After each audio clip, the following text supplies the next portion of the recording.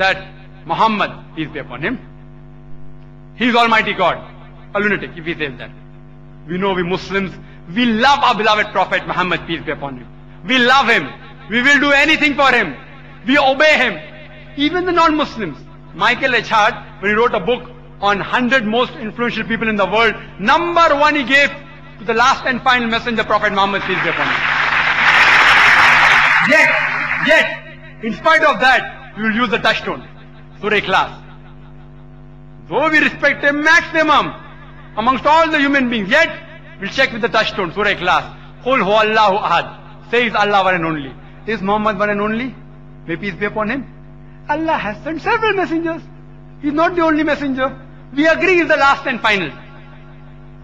But Quran says you have to believe in all the messengers. Do not differentiate in the belief of the messengers. Second is Allahu Samad. Allah the absolute eternal. We know that our beloved Prophet Muhammad, peace be upon him, he was a great human being, but he was not absolute eternal. He toiled, he worked hard. His biography tells us that he was even stoned many times. He prayed to Almighty God. He was not absolute eternal. Third test is Lam yalid wa lam yulad. He begets not, nor is begotten. We know that he was born in Mecca. He had a father and mother by the name of Abdullah and Amina. He had parents. He had children also. Fatima, may Allah be pleased with her. Ibrahim, may Allah be pleased with him.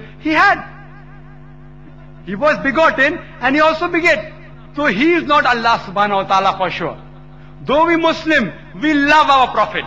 We respect our Prophet. No Muslim in his true senses will ever say that Prophet Muhammad is Almighty God. Never. You know why?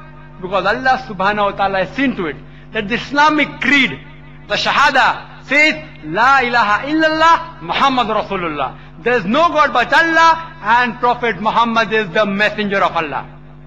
We say this 5 times a day minimum. In the Adhan, in the Iqama, before Salah we always say there is no God but Allah and Prophet Muhammad, peace be upon him, is the messenger of Allah. He is the servant of Allah. To see to it that no one, however much he may love, he may not equate him to Allah subhanahu wa ta'ala. So whoever you are saying is Almighty God, you use the touchstone. Whether it be Jesus, whether it be Ram, whether it be Krishna, whether it be Buddha, whether it be Mahavir, use the touchstone. I have given you the touchstone. On the day of judgment, I can give shahada to Allah subhanahu wa ta'ala that the thousands of people that were present here, I showed them how to use the touchstone. Now the God that you worship,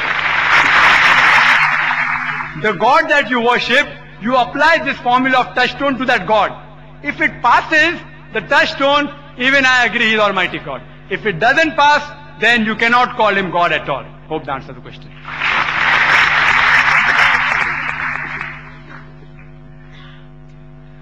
My name is MD Marathe. I am a technologist. Before I start, I would just like to explain that I would like to take the audience from the sentimental plane to a more scientific and rational plane. I hope I have a permission to that. Today's school books present the following information. In the course of evolution, the animal man or Homo erectus evolved 2 million years ago with a brain size of 1000 cc against a size of 400 cc of the apes. Evolution continued with the brain growing to 1400 cc 200,000 years ago, and this animal was known as Homo sapien. The present form of man was evolved about 35,000 years ago and is known as Homo sapiens sapien. Anthropologists have estimated that man developed a speech center in his brain 50,000 years ago. Now the question is, in this record of development, when did God originate and for what purpose? Number 2, the progress of science has made it possible to... Only one question, sir.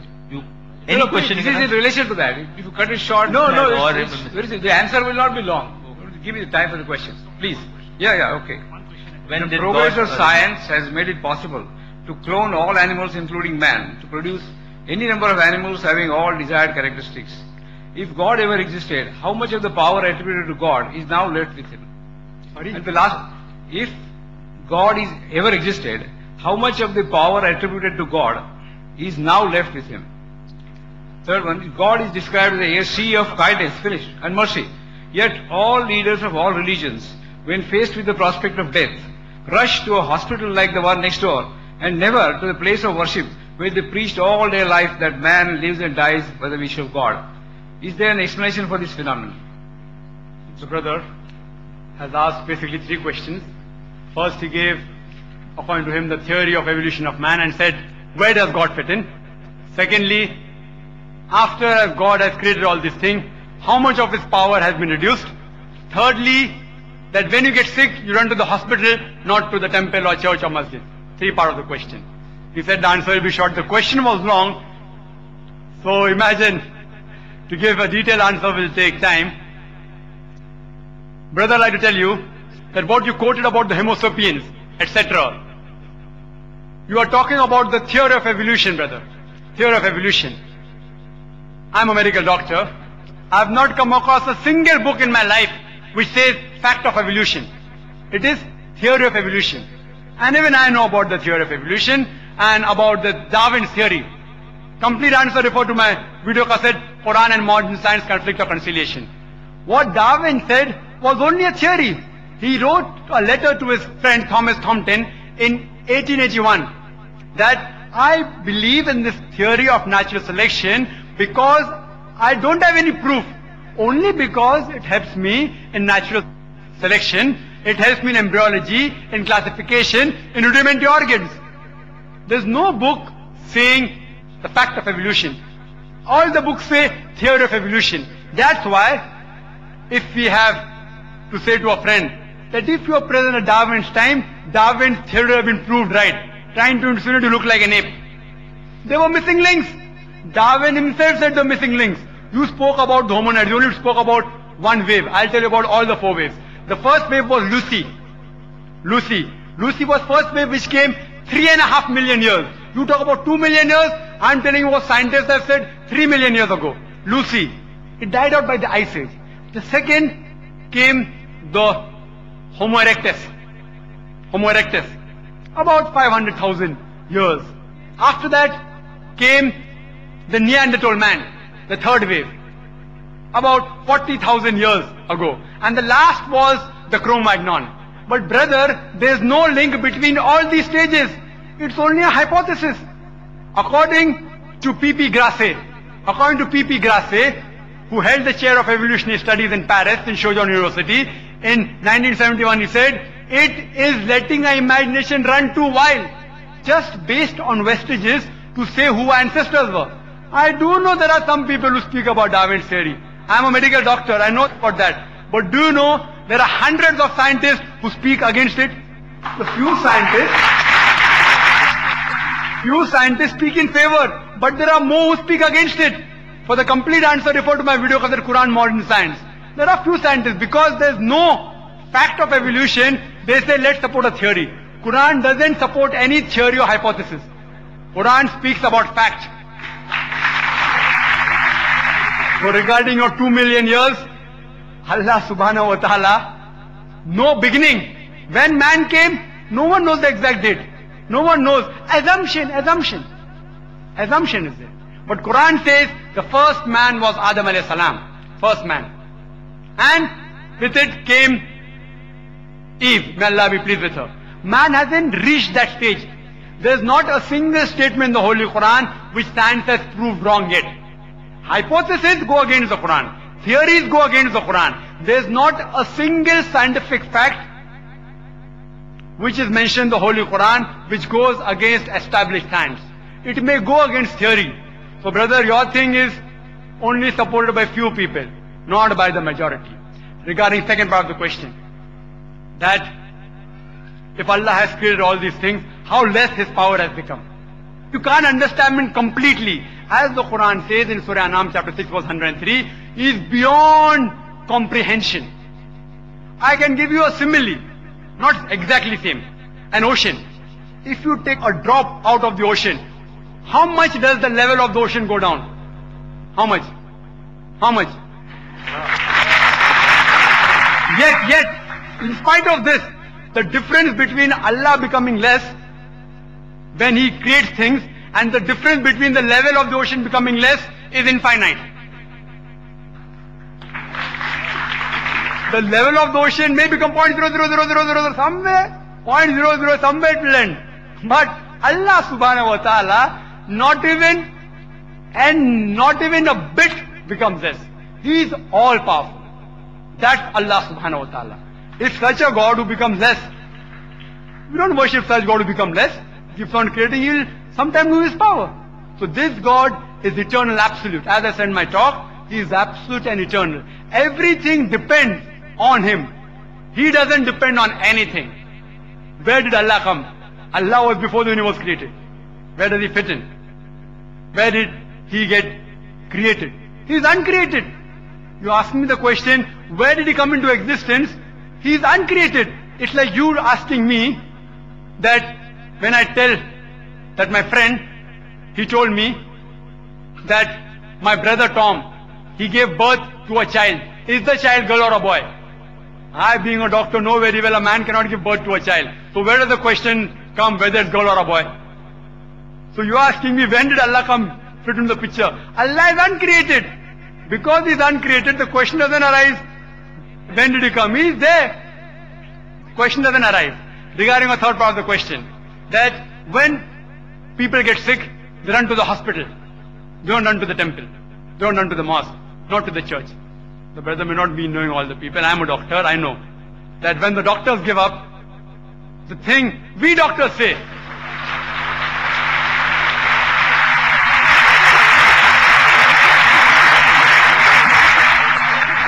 we doctors say, Huwa Shafi, it is he who cures. That doesn't mean the person gets sick, only go to the temple. Because the Quran says in Surah Nahl chapter 16 verse 43, as well as in Surah Furqan chapter 25 verse 59, if you are in doubt, go to a person who knows, who's an expert. If you get sick, besides praying to Allah subhanahu wa ta'ala, go to a person who's an expert in medicine, go to a doctor. Quran says that. But even after going to the doctor, have faith in Allah. Because he is the person who cures you. He can cure you with a doctor or without a doctor. So Allah subhanahu wa ta'ala says, we don't believe in blind belief. No Muslim scholar will ever say, if you are sick, don't go to a doctor. So go to a doctor, but finally the person who cures is Allah subhanahu wa ta'ala. That's why all the doctors, when all their brain, all their science, all the medicine fails, they say, it is only Allah who can save you.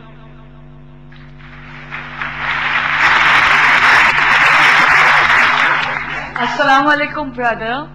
I'm Dr. Kamarara, and my question is, Christians explain the concept of Trinity as well as that God can take human form by giving the example that water can be present in three states, as solid like ice, liquid as water, and gas as vapor. Yet it is one and the same water. Similarly, a person can also be a father, a brother, a businessman at the same time, but yet he is one and the same person. So why not the Father, the Son, and the Holy Spirit?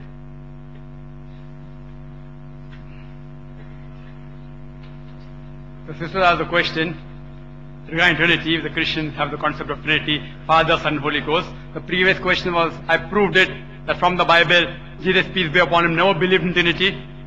Now she gave an example. She is giving a human logic, asking a question, that if water can be present in three states, as solid, liquid and gas, as ice, water and vapor, when water can be in three states, why can't God be?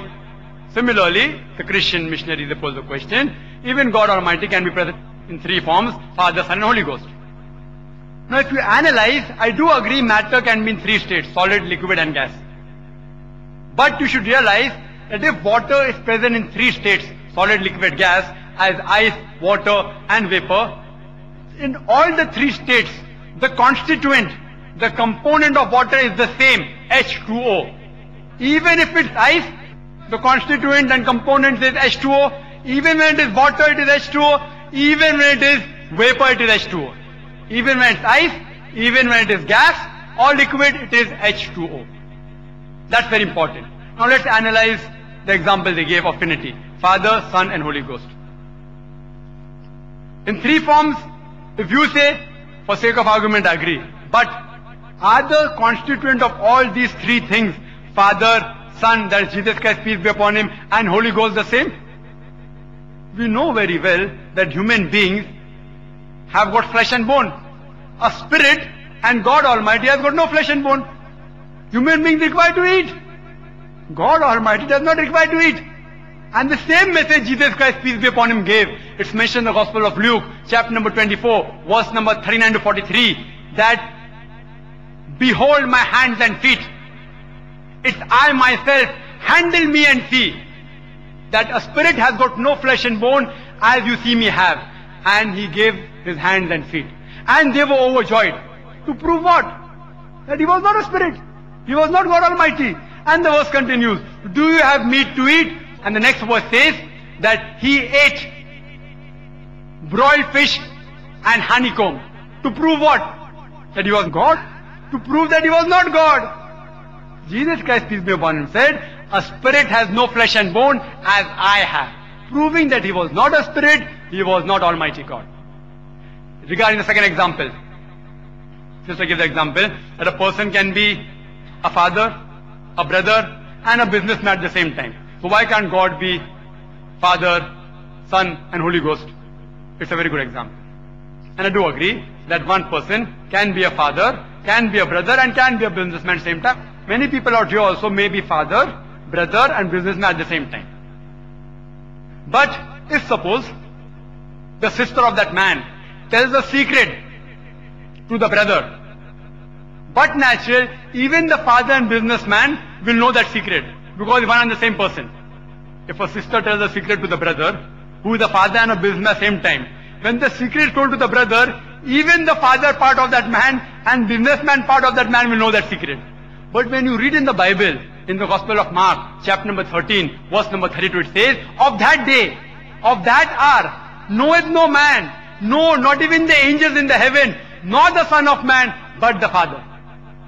The knowledge of the hour of that day, no one knows, Jesus Christ, peace be upon him, said, except the Father. Not even the angels, not even himself. If Father, that's God Almighty, and Jesus Christ, peace be upon him, one and the same, and if knowledge of hour is known to God Almighty, even Jesus should know about it, peace be upon him. So this proves that they were not one. Further, if the brother dies, even the man and the businessman will die. If the brother dies, even man and businessman will die. So when Jesus Christ, peace be upon him, according to the Bible, according to the Christian, he died on the cross. Do you mean to say even God Almighty and the Holy Ghost died?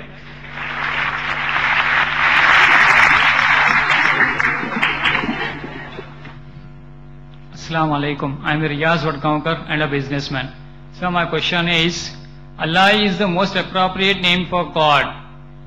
So besides Quran, is it mentioned in any other religious scriptures?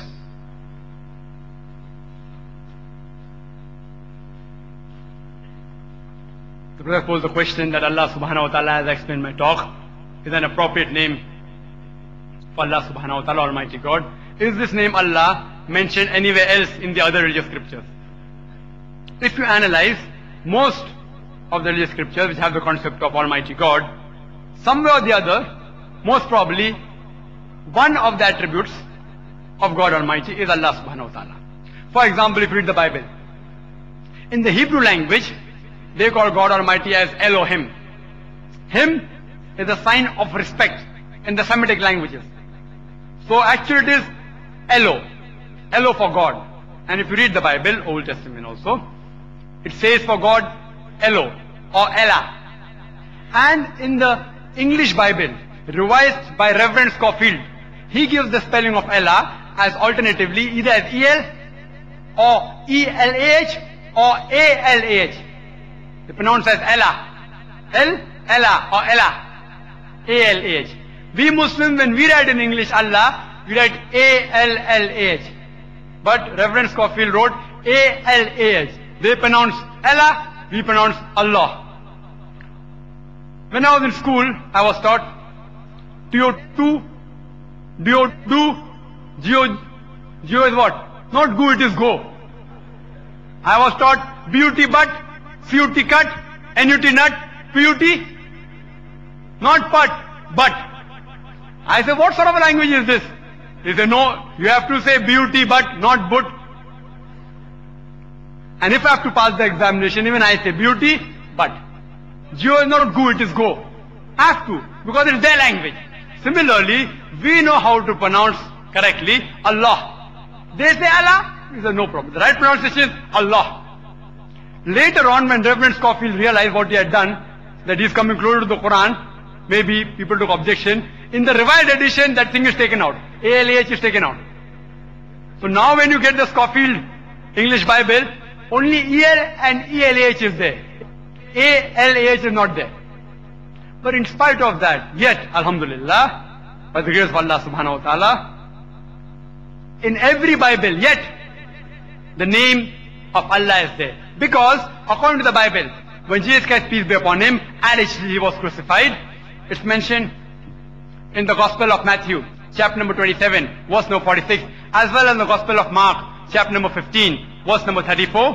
When he was put on the cross, he cried out, Eli, Eli, lama sabachthani. So as to say, O God, why hast thou forsaken me? If you analyze and ask them, that what is Eli, Eli, lama sabachthani? It's a Hebrew quotation. But it has been maintained. Even in the English Bible, it has been maintained. And then they translate, Eli, Eli, lama sabachthani. O God, why hast thou forsaken me? Some people say the name of God is Jehovah. So I asked them, does Eli, Eli, lama sabachthani sound like Jehovah, why hast thou forsaken me? They say no. Does it sound like Jesus, peace be upon him, why hast thou forsaken me? They say no. Hebrew and Arabic language are sister languages. If you translate Eli, lama sabachthani into Arabic, it is Allah, lama taraktani. Does it sound similar? Yes. Why? Sister language. And the best part of it is that the Bible has been translated into more than 2,000 different languages. And in every language, this quotation is verbatim the same. Eli, lama sabachthani. Whether it's a Tamil Bible, Chinese Bible, Hebrew Bible, any Bible, this Hebrew quotation has been maintained, and the word Allah subhanahu wa ta'ala is there in each and every translation of the Bible. This word Allah, like Guru Nanak, one of the attributes he gave to God is Rahim. Also he gave Allah. If you read the Hindu scriptures, Upanishads, one of the Upanishads is called as the Allah Upanishad. And God Almighty has called by Allah several times. Even in Rig Veda, even if you read the Rig Veda, the name of Allah subhanahu wa ta'ala, one of the attributes, is given in book number 2, hymn number 1, verse number 11. The name, one of the attributes of God Almighty is Allah. They write it as I-L-A. But when you pronounce it, we have to tell them, pronounce it as Allah. Hope that answers the question. Assalamu alaikum. My name is Haji Muhammad. Brother Zakir, you mentioned in your talk that Jesus never claimed divinity. But it is mentioned in the Bible that Jesus said, I and my Father are one. Does this not imply that he claimed divinity? Brother, that was a question that I said in my talk, that nowhere does the Bible say that Jesus Christ, peace be upon him, claimed divinity. And he gave a quotation of the Bible that Jesus said, I and my Father are one. What the brother is quoting is a verse from the Bible in the Gospel of John, chapter number 10, verse number 30, which does say, I and my Father are one. But when you ask the Christian missionaries that what is the context, I have not yet met a Christian missionary who can tell you the context without opening the Bible. He knows I and my Father are one, but he doesn't know the context. For example, if I quote to someone that the Quran says do not pray, most of the Muslims will be shocked. What am I talking? And if you open it up, they do not pray, but it's half the verse. Surah Nisa chapter 4 verse 43 says, do not pray with your mind before. Do not pray when you are intoxicated. So if I only quote do not pray, it will mean Quran says don't pray. Half the quotation. So for context, I and my Father are one, you have to go to Gospel of John, chapter number 10, verse number 23, and I'm quoting from my memory, that Jesus walked into the temple in Solomon's porch, verse number 24. And the Jews came around him and asked him, how long dost thou make us doubt? If thou art the Christ, tell us plainly. Verse number 25 says, I told you, but you believe me not. The works that I do in my Father's name, they bear witness of me. Verse number 26 says that you believe not because you are not my sheep, as I said unto you. The Jews, they have asked me, Jesus Christ, peace be upon him, that why don't you speak plainly? So he tells them that, yes, I am the Messiah. I have told you clearly, but because you are not my sheep, you don't believe in me. Verse number 27 continues. Jesus Christ, peace be upon him, continues saying that my sheep, they hear my voice, and I know them, and they follow me. Verse 28, that I give them eternal life, no man can pluck them out of my hand, and they shall not perish. Verse number 29 says, my Father who giveth to me, he is greater than all. No man can pluck them out of my Father's hand. Then verse number 30 says, I and my Father are one. Any person who has little bit sense can make out I and my Father are one doesn't mean one as one person. It means one in purpose. Verse number 28 says, no man can pluck them out of my hand. Jesus Christ, peace be upon him, is saying, no man can pluck them out of my hand. Verse 29 is saying, no man can pluck them out of my Father's hand. Verse number 30 says, I and my Father are one. In purpose. Both Jesus Christ, peace be upon him, and Almighty God, they are one in purpose. If I say that my father is a doctor, and he is a doctor, alhamdulillah, even I am a doctor. If I say, I and my Father are one, what does it mean? It means one in purpose. As medical profession, my father is a doctor, even I am a doctor. It doesn't mean that I and my Father are one. It means my father is a medical doctor, even I am a medical doctor. But Christians say, no, no, it means one, actual unity. So we say, okay, you say actual unity, let's read further.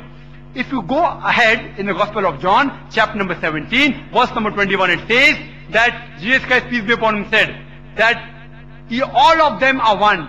My Father in me, and I in thee, we all are one. Does it mean that God Almighty is in Jesus Christ, and Jesus Christ is in all his 12 disciples? So there will be 14 gods. Jesus Christ, God Almighty, and 12 disciples. The same one is used there and here. If you go to the source, the same word is used. If you go to the Greek, same word is used. So does it mean you have 14 gods? And among those disciples, Judas was a traitor. Even he is God. Thomas doubted Jesus Christ, peace be upon him. Is he God? Peter, Jesus Christ says, he is satanic. Is he also God? No. All of them, God Almighty, Jesus Christ and the Apostle, are one in purpose. They are same. Again, if you go 2 verses ahead, Gospel of John, chapter 17, verse 23 says that I am in thee and you are in me. He tells the disciple. Does it make all of them God? No. It means one in purpose. But then Christian will say, okay, I have quoted the first part. Why don't you quote after that? After verse number 30, Gospel of John, chapter 10. Let's go ahead. Gospel of John, chapter number 10, verse number 31 says, and Jews picked up stones again to stone at Jesus, peace be upon him. Verse number 32 says, and Jesus, peace be upon him, asked them, for which of the good works of my Father do you stone me?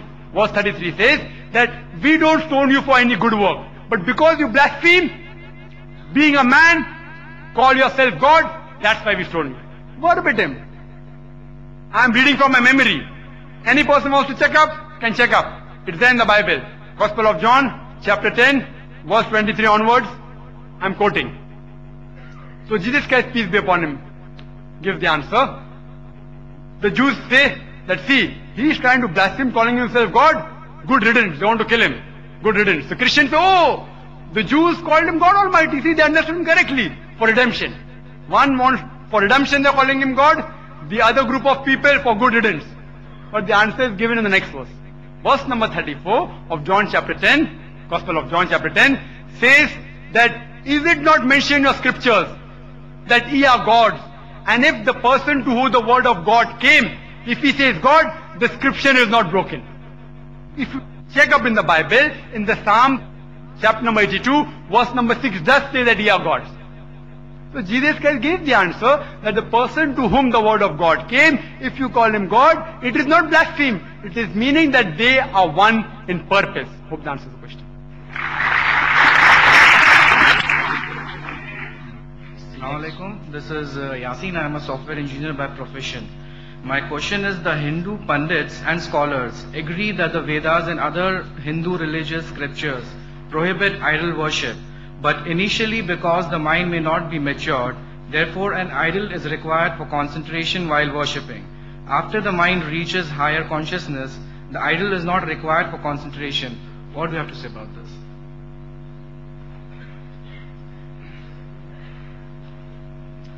The brother asked a question that the Hindu pundits and scholars, they agree that the Vedas is against idol worship, against making image of Almighty God. But they give the logic that initially because the mind is not matured, you require idol to concentrate. Later on when you reach higher consciousness, idol is not required. If this is the logic, I would like to say that we Muslims have already reached the higher consciousness. We don't require any idols to concentrate on Almighty God. We have already reached the higher consciousness, if this is the logic. But now let's analyze. Once I was having a discussion with a Swami from the ISKCON, Hare Ram Hare Krishna, it's there in Bombay. Hare Ram Hare Krishna. He came to RF and we were having a discussion on idol worship. So he gave me the example that, Brother Zakir, see, when your son asks you, why does it thunder? So you tell him that Ai Ma Chakki Pisti hai. Ai Ma Chakki Pisti hai. That is the grandmother in heaven, she is grinding flour. Why? Because the child is innocent, can't understand.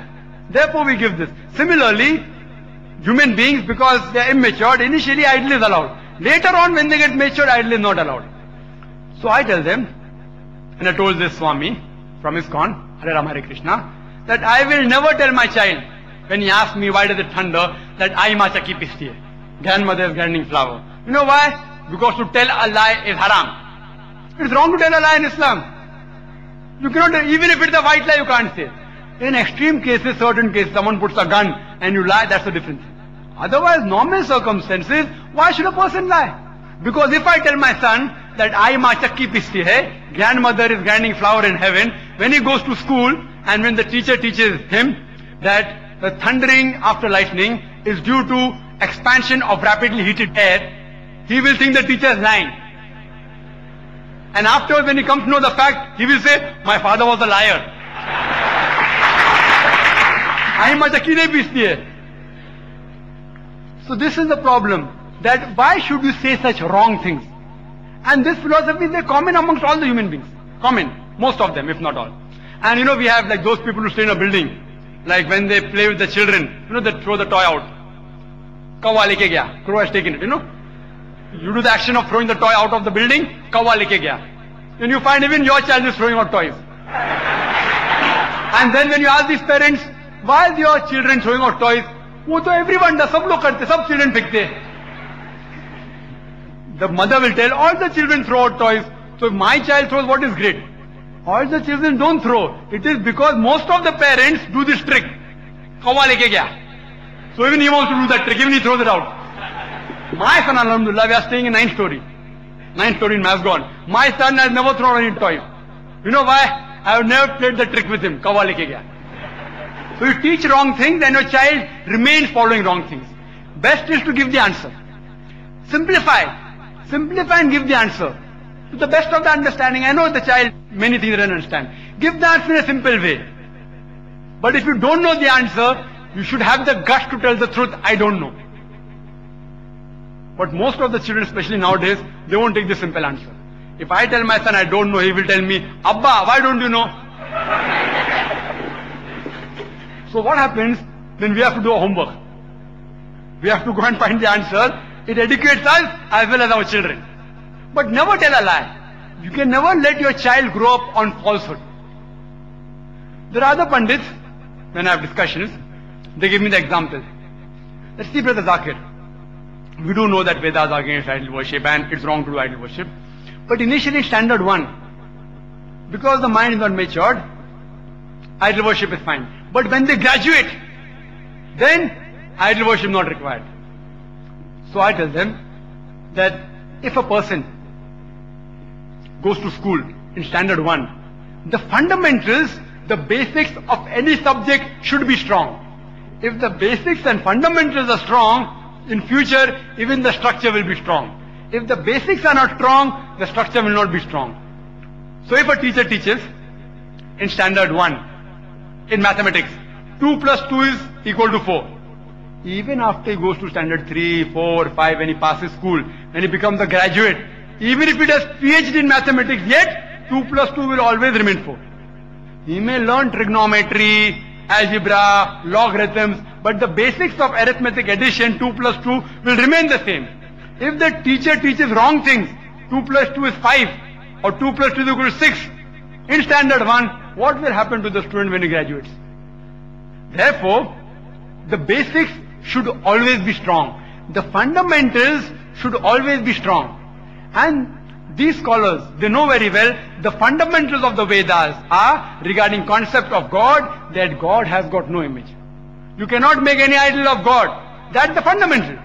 I ask these people that if you know that the followers of a religion are doing wrong things, it's your duty to correct them.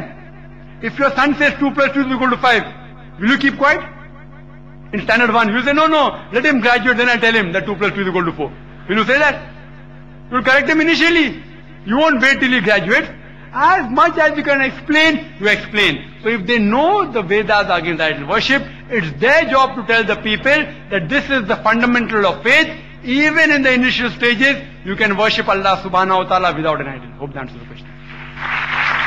Now we would allow one question on the slip and one on the mic, in continuing in the clockwise rotation, so that we give an opportunity for the people who have taken the trouble to write the question on the slip. One question on the slip, then on the mic, again on the slip, then on the mic, again on the slip and on the mic. The question is, when all believe in one God, why people fight in the name of God and in the name of religion?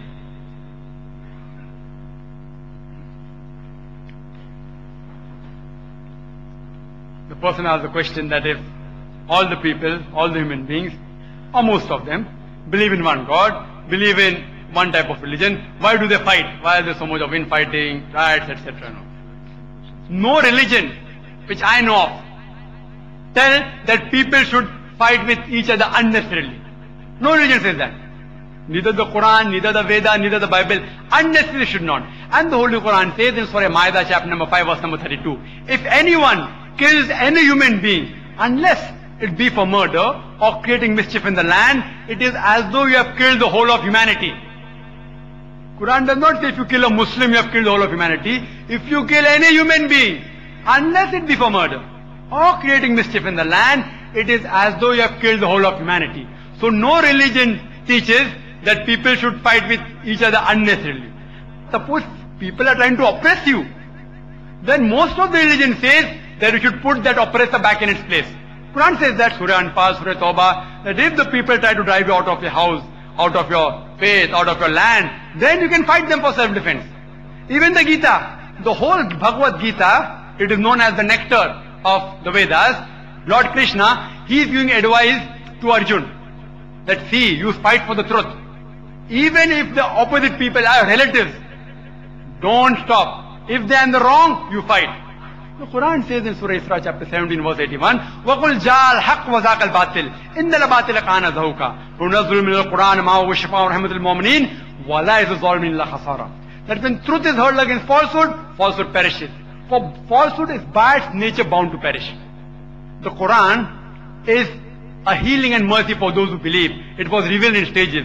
But for those who are unbelievers, it's nothing but loss after loss. So basically, no religion tells you to fight, unless in self-defense. Even the police kills the robber in self-defense, kills the criminal. But normally, under normal circumstances, people should not fight. But yet I do know that people fight. Why is the big question. You know what the reason? The reason is people fight for power, for material things. The politician, he wants vote. So what does he do? He instigates a riot. A riot. And then you get marginalized. And then Hindus vote Hindu, Muslim vote Muslim. Politicians. If a builder wants a land, you can't acquire the land because there are 1,000 huts there. What does he do? He instigates a riot on the basis of religion. The huts are burned down and then he builds a big building on that land for money. So these people, for power, for money, for material requirements, these people, they instigate the riots. Otherwise, the common Hindu, the common Muslim, alhamdulillah, we love each other. We love our non-Muslim brother. Bombay, if you know Bombay, even during partition, there was not such a right as we had a couple of years ago. Engineered by whom? Politicians. Politicians engineered it. All because for power, for material desire. Otherwise, no religion says that we should fight with one another. We do know. We have similarities. We agree with that. We have differences also. But a politician, on front of everyone you say, Ram bhi Khuda, Allah bhi Khuda. Front of it. And behind you goes an engineer's riots. See, we don't believe in pseudo-secularism. If suppose two people are there, one person is saying 2 plus 2 is equal to 4. The other person is saying 2 plus 2 is equal to 5. That does not mean, oh, he's such a good man. 2 plus 2 is also equal to 4. 2 plus 2 is also equal to 5. I am a very Deshbhakt, secular person. What secular? Hypocrisy. I should have the guts to say, see, what you are saying 2 plus 2 is equal to 4 is right. What you are saying 2 plus 2 is 5 is wrong. But I will not fight with you. I will tell you the truth. I will not fight with you. Same the Quran says in Surah Kafirun, chapter 109, verse number 1 to 6. قُلْ يَا أَيُّهَا الْكَافِرُونَ لَا أَعْبُدُ مَا تَعْبُدُونَ وَلَا أَنْتُمْ عَابِدُونَ مَا أَعْبُدُ وَلَا أَنَا عَابِدٌ مَا عَبَدتُّمْ وَلَا أَنْتُمْ عَابِدُونَ مَا أَعْبُدُ لَكُمْ دِينُكُمْ وَلِيَ دِينِ. Say to those who reject faith, I will not worship what you worship, nor will you worship what I worship. I will not be worshipping that which you want me to worship, nor will you worship what I worship. To you is your way, to me is mine. To yours, your religion, to me is mine. I will present the truth to him. Don't do idol worship. Don't have wrong concept of God. Yet if you have, lakum dinukum waliya din. To you is your way, to me is mine. The Holy Quran says in Surah Baqarah chapter 2 verse number 256, La ikraha fid din. There is no compulsion in religion. Truth stands out clear from error. If you hold the hand of Allah subhanahu wa ta'ala, He will take you from darkness to light. If you hold the hand of the evil one, the devil, he will take you from light to darkness. The choice is yours. But no religion says that you should fight with each other unnecessarily. Hope that answers the question. My name is Sushil Karamputkar, official photographer, All India Radio, Vivid Bharati Service and Bombay Doordarshan Kendra. I have visited holy country of Islam, that is Saudi Arabia, 3 times and spent nearly 4 years in Saudi Arabia and watched Islam from closer distance. Now Dr. Zakir Naik, my question is, there is a Muslim blind person. His one eye is replaced by eye donated by a Hindu person. His one kidney is replaced by kidney donated by a Christian person. And his heart is replaced by a heart donated by a Parsi gentleman. Such a Muslim person will be allowed to perform prayers in the mosque? The brother asked the question that he has been to Saudi Arabia and one person his eye is from a Hindu or heart from a Christian and kidney from so and so, various things. So having eye from another religion, heart from another religion, can you offer salah in the mosque? The answer is, brother, according to Islam, every human being is born as a Muslim. Every heart is a Muslim. Every kidney is a Muslim. Every eye is a Muslim. What is the meaning of Muslim? Muslim is the person who submits their will to Allah subhanahu wa ta'ala. Every heart submits their will to Allah subhanahu wa ta'ala. I'm talking about the organic heart. Organic heart, no? Organic heart, it pumps blood. The heart of the Christian pumps blood. The heart of a Muslim pumps blood. The heart of a Hindu pumps blood. The heart is a Muslim. Talking about the organic heart. Eye, the organic eye is a Muslim. But you see wrong things. I'm sorry, I'm not telling you. You mean you. The human being sees wrong things. So human being is to blame. But the eye sees. The eye is following the will of Allah subhanahu wa ta'ala. The kidney is doing its job. It's purifying. It's a Muslim. So whether heart taken from a person who's born in a Hindu family or Christian family, every heart is a Muslim, every eye is a Muslim, every kidney is a Muslim. He will be very well allowed to play in a mosque. But even if a non-Muslim wants to come to the mosque, he is most welcome.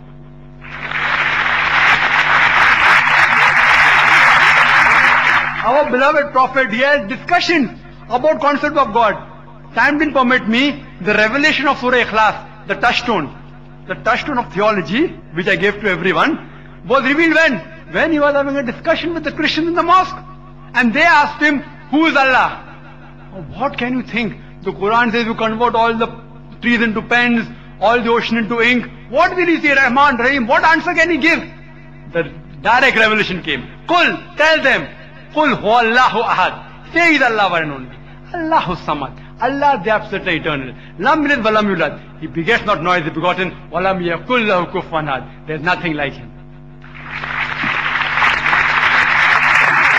Next question from the slip is from Swati S. Malik. She is an engineer. As you mentioned in your talk that Hindus say sun, moon, snake and monkey is God. Basically it's not like that. We Hindus don't believe that the above mentioned things are God. But we believe that God is everywhere. God is in each and everything. God is in coat. God is in air, in fire. Does Islam believe the same? If not, then why? What's wrong in this? The question posed was that they believe that the moon, the sun, the tree, they aren't God, but God is present everywhere. Since God is present everywhere, therefore, we worship it. What does Islam believe? See, the Holy Quran says that wherever you turn your face, you will find Allah subhanahu wa ta'ala. Allah is everywhere. But what does it mean? Are you talking Allah is present physically? First question is Allah physical? When Quran says Allah is everywhere, do you mean to say physical? My question is, what do you mean Allah is everywhere? Is it physical? If physical, if you believe Allah is physical, then you should be able to see it. No, I can see Allah subhanahu wa ta'ala. It's not physical. The knowledge of Allah is everywhere. The knowledge of Allah is everywhere. Allah has power over all things. But physically, He is not everywhere. First of all, is God physical? So therefore, the Quran gives the logic in Surah Shura chapter 42 verse number 11. Laisa kamisli shay. There is nothing unto Him. Nothing like whatever unto Him. So if you give physical natures to God, that's the reason you worship the idols. So I'm telling you, the moment you worship the sun, do you mean to say God is only there, nowhere else? Or even if I agree with you, okay, you say God is everywhere, sake of argument, I agree with you. But then you're worshipping only small part of God. The tree, very small in the full universe, speck. That means, indirectly, you are saying, well, God is so small. Only in the tree. Only in the snake. So therefore, if you have to worship, worship the true God Almighty. Even though His knowledge is present everywhere. He is present everywhere, not in the physical form. Hope that answers the question.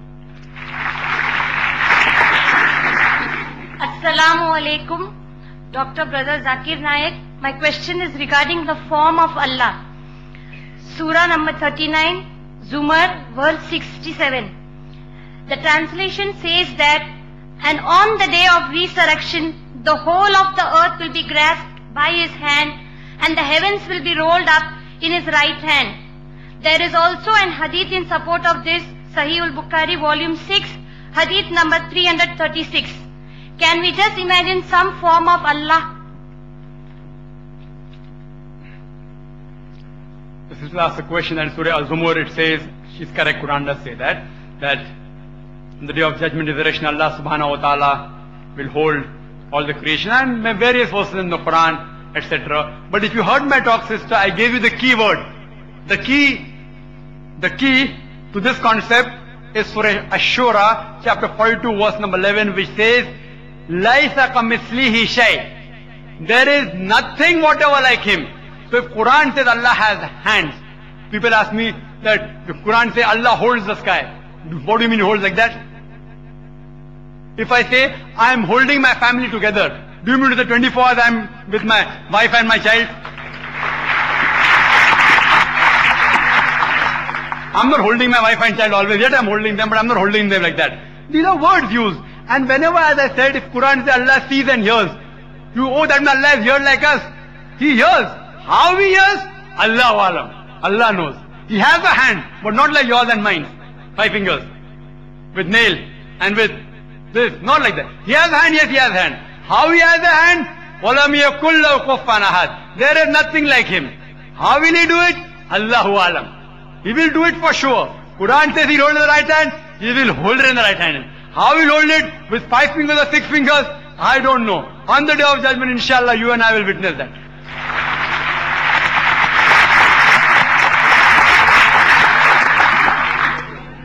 The next question from the slip. Assalamu alaikum, Brother Zakir. As Muslims, we believe that Allah subhanahu wa ta'ala is Noor. We cannot attribute any form or gender to Him. Why then, when we speak of Almighty God, or as written in the Holy Quran, Allah is always referred to as He? A sister.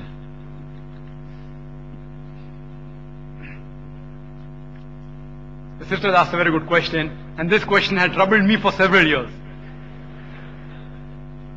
And she asked the question, Allah is Noor, He has got no form, no gender. So why is it written as Hua, as He?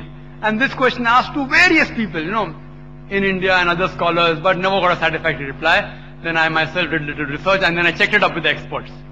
That when I learned Arabic, the grammar has got only 2 genders, male and female.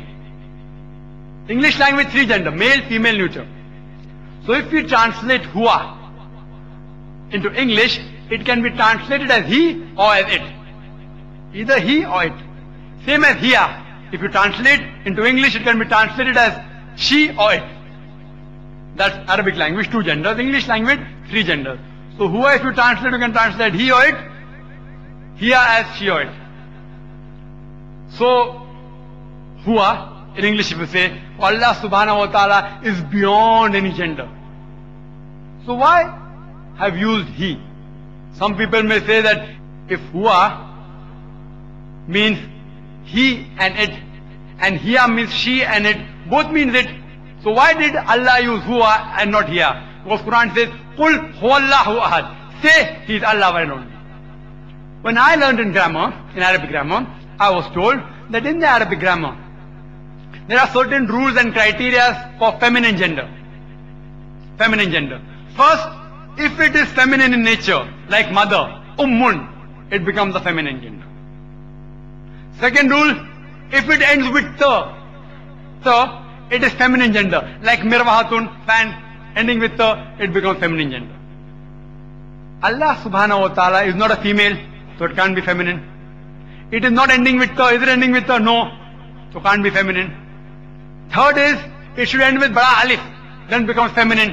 Allah doesn't end with bala alif, so it can't become feminine. And another one is that pairs of the body, twos, like eyes, ainun, feminine, yadun, hands, feminine. Allah is Qul huwallahu ahad. Says Allah one and only. It's not pair. So therefore, in defection, in default, since it can't be used as Hiya it, that she it, Allah uses Hua it. Otherwise, Allah subhanahu wa ta'ala has got no gender at all. Assalamu alaikum, brother. Brother, my name is Ali Hussain. Now in your talk you have mentioned that, and even in your earlier talks which I have heard, you have mentioned that Jesus in Bible is nowhere claiming divinity. Now I had gone through a booklet which was propagating Christianity and implying that all the sufferings are healed by Jesus, peace be upon Him. And it gave the reference that Jesus is saying, I am the Lord who heals you. And the reference was from Exodus chapter number 15, verse number 26. And even it went further, saying that in 1 John chapter number 1, verse number 7, the blood of Jesus, His Son, cleanses us from all sins. Now my emphasis on the first reference, where He's saying that I am the Lord who heals you. Now doesn't this imply, or doesn't this indicate that Jesus is claiming divinity? The brother is quoting Exodus chapter number 15, verse number 26. Verse 26, and saying Jesus said that I healed you. Brother, Exodus is a part of the Old Testament. Old Testament. Jesus Christ never spoke in Exodus. Never. I said in my talk, there is not a single unequivocal statement in the whole Bible where Jesus, peace be upon Him, Himself says that He's got to worship me.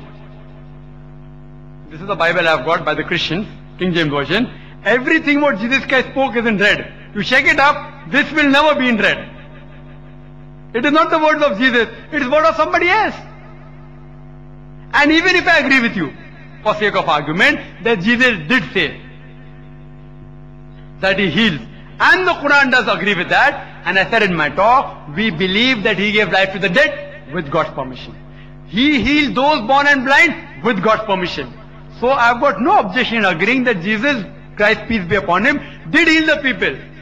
It's our faith, even we believe in it. But whatever he did, as the Bible says in the Gospel of Matthew, chapter number 12, verse number 28, he cast out devil by the Spirit of God. Gospel of Luke, chapter number 11, verse number 20, with the finger of God he cast out devils.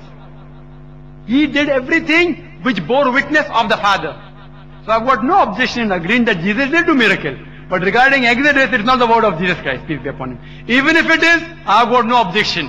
Because whatever miracles he did, Jesus Christ, peace be upon him, said that this is done by Allah subhanahu wa ta'ala. And again, Jesus Christ, peace be upon him, said in the Gospel of Matthew, chapter number 24, verse number 24, for there shall arise many false Christs and false prophets. And if it were possible, they shall deceive the very elect. Miracle is not the test. Jesus Christ, peace be upon him, said, it's mentioned in the Gospel of Matthew, chapter number 11, verse number 11, of those that are born of a woman, the greatest person is John the Baptist. Those that are born of a woman, the greatest person is John the Baptist. That means he was greater even than Jesus, peace be upon him, because Jesus was born to Mother Mary. So amongst all born of a woman, the greatest is John the Baptist according to Jesus, peace be upon him. Which miracle did he do? Not a single. Therefore, miracle is not the criteria to make him God. Hope that answers the question.